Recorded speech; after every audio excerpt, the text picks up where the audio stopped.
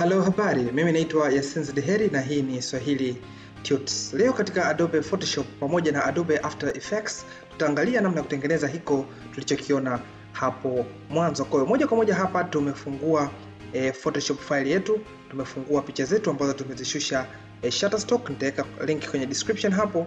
Kuna picha ya kwanza hii hapa na picha ya pili hii hapa. Nitawaambia kwa nini nimeweka mbili. Na basi moja kwa moja hapo tunaona hii ndio picha ambayo tunayo. Kwa tunaanza kwa kufanya nini? Tunaanza kwa kuikata hii picha ili vitu vyote viwe separate. Kwa tunafanyaje? Tunakuja hapa tunasema control J, maana yake hatutaki kutumia background hiyo, tunataka tutumie layer yetu ya juu, alafu tuna shy ili tubaki na layer yetu moja tu. Tuna zoom in, tunasema control plus, tunasogeza mbele kidogo ili tuweze kuona vizuri. Kwa huwa mimi napenda kuchukua Q2 hiyo mara nyingi kama hivyo na kuselect eneo langu. Kama eneo linaweza kuwa selected na square, basi nakuja huwa na select kama hivyo pap. Nakuja hapo nasema control J, maana yake ile eneo nimeduplicate nyanya peke yake. Sawa, hizo tomato zetu hizo. Nakuja hapa nasema magic wand, tuna select hapo, tunaona ime select perfect kabisa. Nasema delete, maana yake ile eneo lote lilokuwa white linakuwa limekatwa hapa, na rename hii nasema tomato.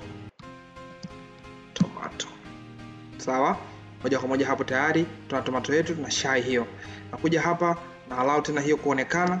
Nakuja hapa moja kwa moja kwenye mkate wangu wa chini ya baga, na select hiyo layer hapo. Nakuja nachukua tena Q2 yangu na select ile eneo hapo, nasogeza kidogo hivyo kama hapo hivi, nasema control J, manake moja kwa moja nakuwa nimeduplicate eneo hilo peke yake. Kuja hapa nachukua hiyo magic wand yangu na select hapo, naona ime select tu vizuri hapo.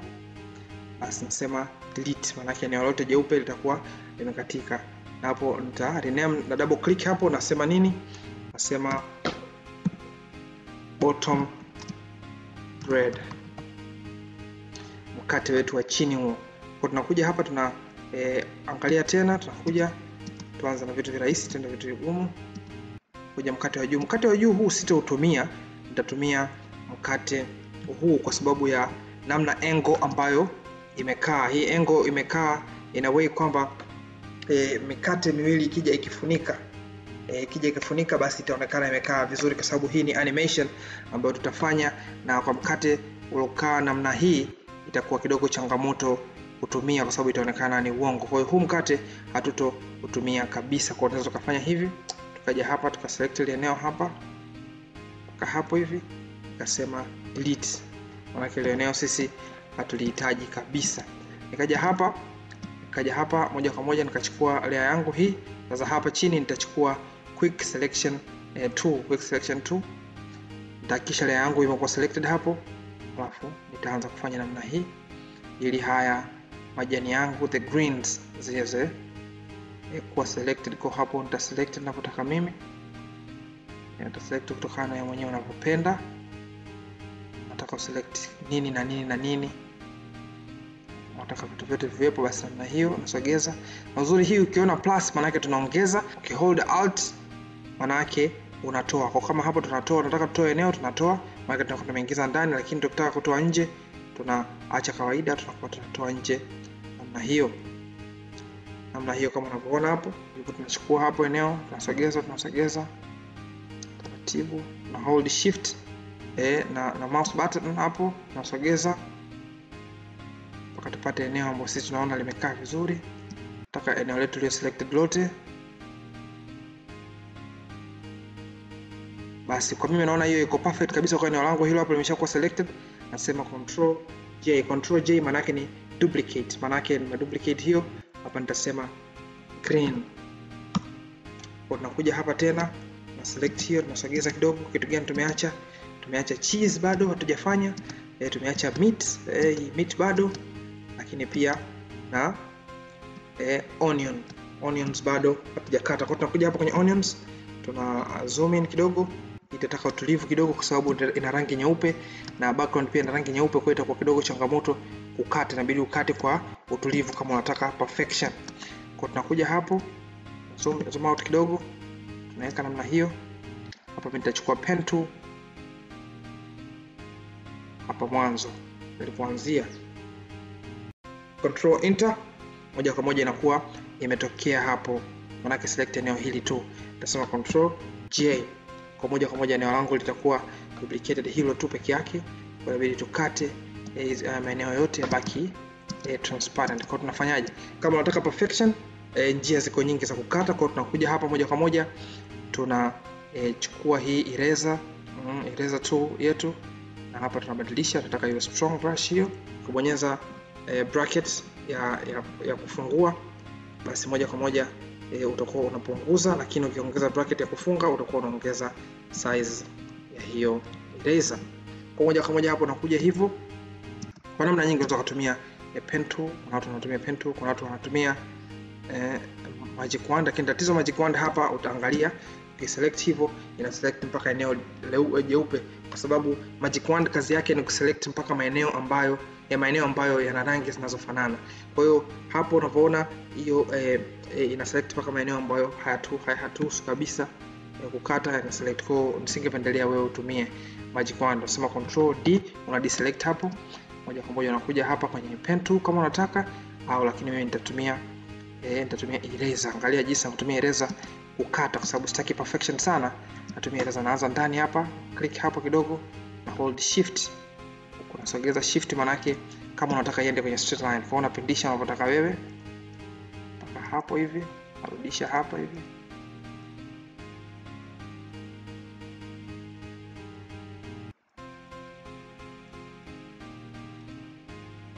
mpaka hapa hivi, na hold shift hapo. Tatizo la kutumia eraser ni kwamba kuna detail fulani unaziondoa, kuna detail fulani realistic kidogo unaziondoa zile, unakuwa kama unadanganya hivi kidogo.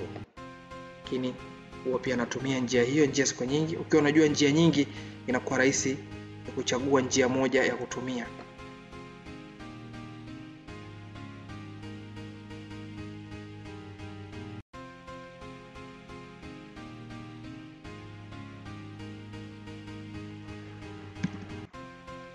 Kwa sasa naona onion yetu imekaa inavyotakiwa iwe hapo.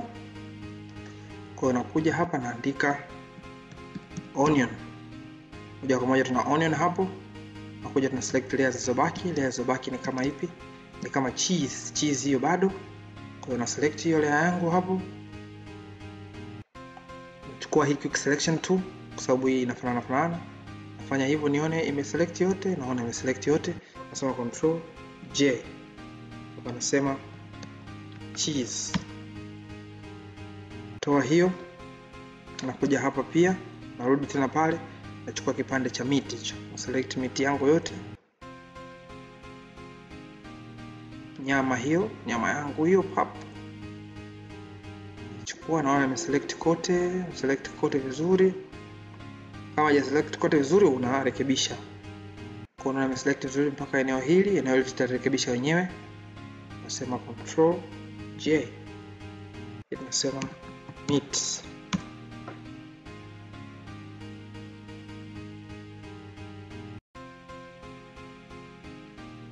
Select layer zote kasoro ile layer ya juu ambayo ya mkate wa juu ambao sisi tuliitoa. Kwa tunakuja huku kwenye picha yetu nyingine ambayo tumeifungua. Nakuja tuna select hapo marquee tu, tuna select ile eneo letu hapa. Nasema Control J. Kwa tuna layer hiyo peke yake hapo. Nachukua hiyo quick selection tool, select eneo letu hapo pop. Mkate wetu umekuwa selected vizuri kabisa. Tukisema tunapo tena Control J, maana yake tutakuwa tuna layer yetu hiyo peke yake. Mkate wetu tuseme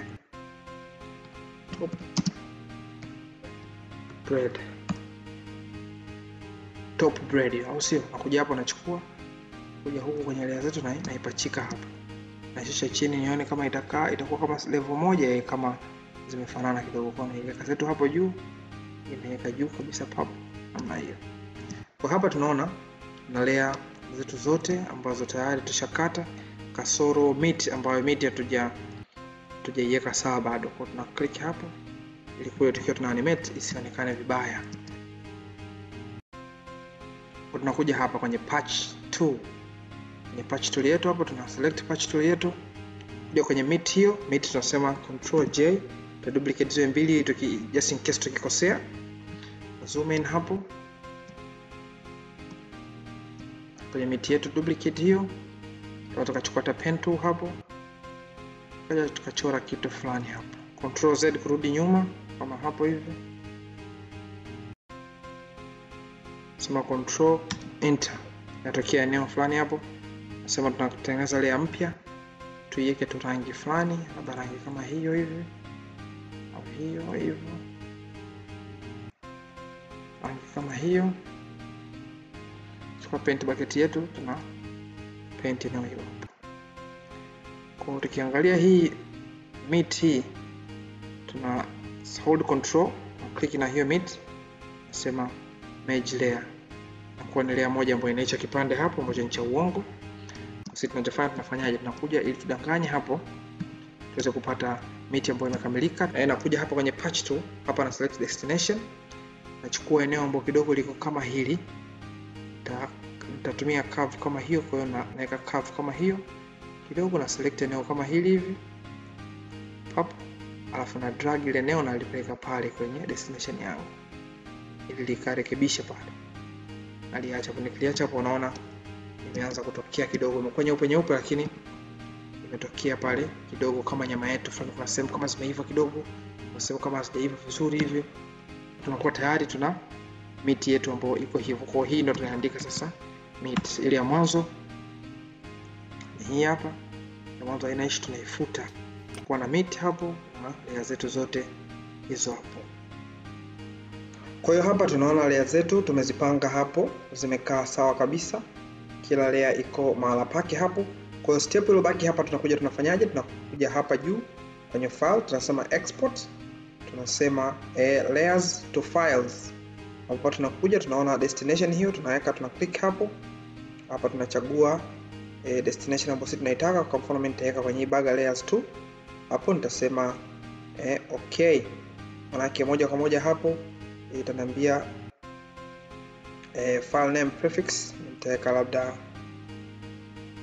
nitaandika labda layers. Hapo nitachagua PNG 24. Maana ya PNG ni portable network graphic, ambayo picha zitatokea nyuma zikiwa zina transparent background. Hapa transparency nitaweka on. Hapo nitaacha hivyo hivyo. Hii trim layers nitaacha ili kila layer itoke ikiwa na size yake kabisa. Hapa nitasema run. Hicho ndio kitachotokea. Utaona kama giza kuna kitu kinapita hivi. Inategemea na uwezo wa kompyuta yako. Hapo mwishoni nitakwambia export layers to files was successful. Utasema okay. Utafungua folder lako kwenye destination kule, utaangalia hapo, utaona layer zako zote zimejipanga namna hiyo. Tuna layer zetu zote hapo. Hivyo basi tazama sehemu ya pili ya tutorial hii. Watch out for part 2 na endelea kufollow, kulike, kucomment, lakini pia usubscribe ili uweze kupata video zingine zinazofuata. Bila shaka umejifunza tekniki 2-3. Mpaka mara nyingine, mimi naitwa Yasin Zdiheri na hii ni Swahili Tuts.